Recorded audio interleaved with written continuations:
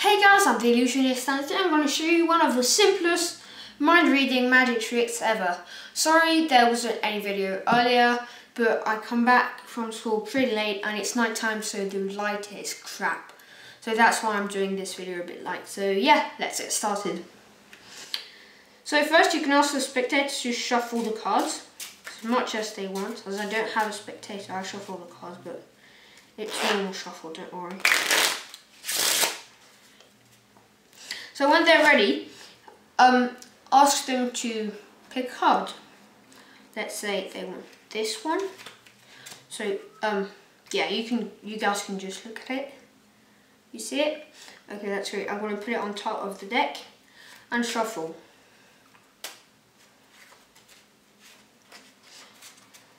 Shuffle again.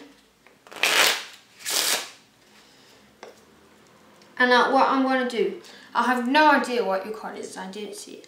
I'm going to put the cards like that and just run through them like that. And imagine this is the spectator's hand and I'm going to use it to find his card. So, it feels like it's somewhere around here. Which one will it be? Oh, wait, it's here. The finger is guiding me. I think it's this one. The 2 of clubs. Yes, it was the 2 of clubs. Isn't it amazing? I'll be right back for the explanation. So first of all, I just wanted to say, last time I made a video on a self-working magic trick, I asked you guys to comment to tell me if you liked those or not, and I didn't receive a comment, so I was a bit disappointed. So please leave a comment on this video telling me if you like those self-working magic tricks or not, so that I don't post more videos if you don't, and I will post more videos if you do like them. So really, please do a comment. But anyway, let's get started. So first you shuffle the cards.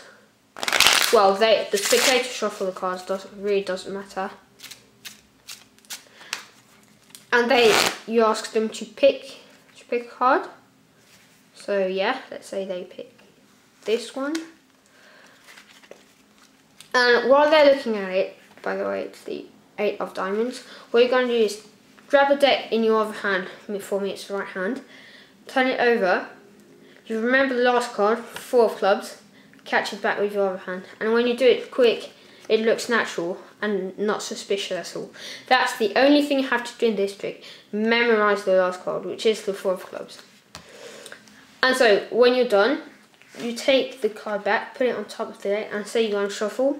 And what you're going to do is go in French shuffle position, grab like 3/4 of the deck, put them on top.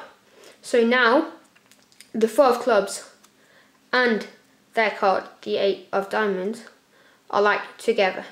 So when you're done, you just do like this. You don't show the cards, and shuffle again, making sure they aren't separated like this, and you continue. And so on and on. So it looks natural. And when you're done, you're going to spread the cards. That.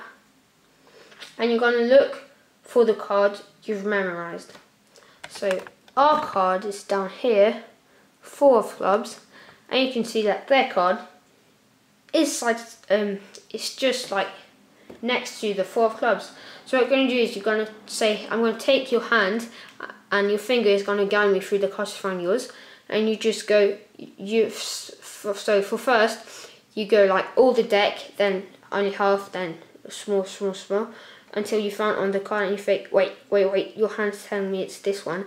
And they're going to be like, wow, how did you do it? But the thing is, you must be careful, do the presentation right, because this trick is very famous. However, the mind reading thing with the finger is not that famous.